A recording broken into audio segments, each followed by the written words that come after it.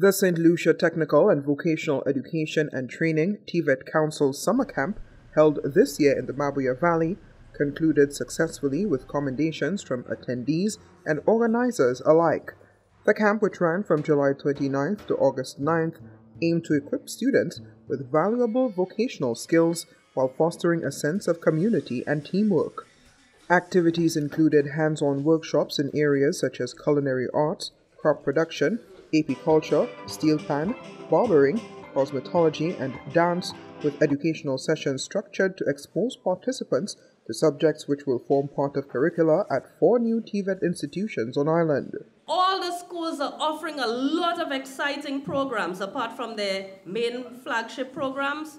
So cosmetology, barbering, and digital media, things like that, sustainable agriculture, culinary arts, all these exciting things are happening, and you can go straight into your career. Sponsored by Education Minister Honorable Sean Edward, who is also the Member of Parliament for Dennery North, the camp aimed to provide practical skills and career guidance to young participants.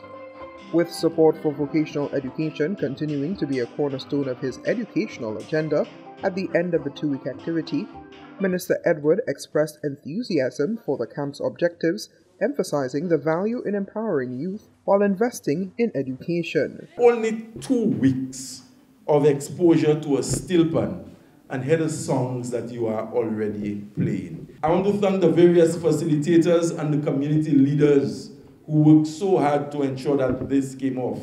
And I've said to Mrs. Senfo that next year, this school ought to be too small to host the TVET camp, because we want approximately 400 children involved. And in addition to the areas you've been exposed to, we're hoping we can have a few new areas that will excite you and help you making career choices. Commenting on the objectives of the 2-week activity, retired school principal and camp coordinator Simone Senfo expressed satisfaction in the enthusiastic participation of attendees. Noting the dearth in certain technical skills within the community and national workforce, she emphasized the value of introducing students to TVET studies at an early age. Speaking at the closing ceremony for the event, Executive Director of the Saint Lucia TVET Council, Mr. Perry Thomas, emphasized the significance of the initiative within the broader context of technical education. TVET is a stepping stone, and it's an opportunity to build your career. You have the skills now. We have given you the opportunity. The interest and the foundation has been laid.